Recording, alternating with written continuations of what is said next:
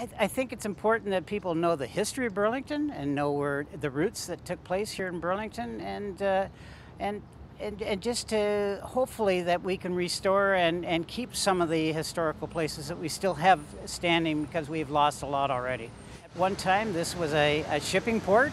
There used to be 3 wharves that were located here. A very huge agricultural area. As I said, it was the Gardens of Canada. And if you look at their city crest, we have a schooner, which indicates the ports, the apple tree, which indicates the farming and the wheat shaft as well. And I guess also the people that established themselves here.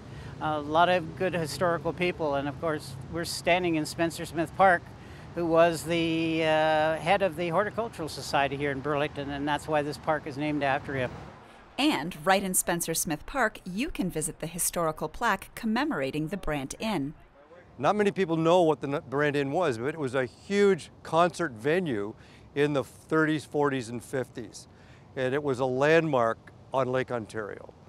And the interesting thing is that black artists from the United States who could come up, like Louis Armstrong and Eartha Kitt, could come to Canada and actually stay in the same hotel that they played in.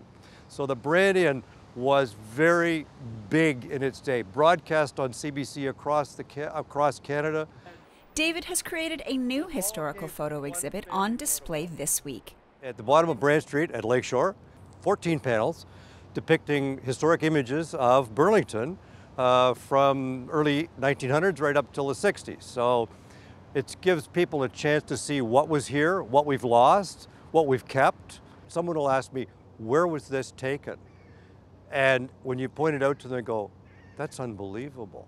So there's a picture there of an aerial photograph taken of downtown Burlington. And you can see in the background of the aerial photograph, you can see Central High School, Central Public School, and there's no plaza on Brant Street, there's just orchards. And they just can't believe that was 1946. I did the design and photo restorations on the panels, but they're the property of the Burlington Historical Society, and they will move them around throughout the year to various locations in Burlington for display. There are in-person events this year, and you can find them at heritageburlington.ca. We still have some openings for the Greenwood Cemetery tour that takes place on Friday evening at 6:45. Freeman Station tour and visit on Saturday from 10 to 3. And then Maple Park Community Gardens on Maple Avenue, just south of the Mapleview Mall, talking about Gardens of Canada at that time. And Burlington was one of the garden cities in its day. Reporting for Halton News, I'm Nikki Wesley.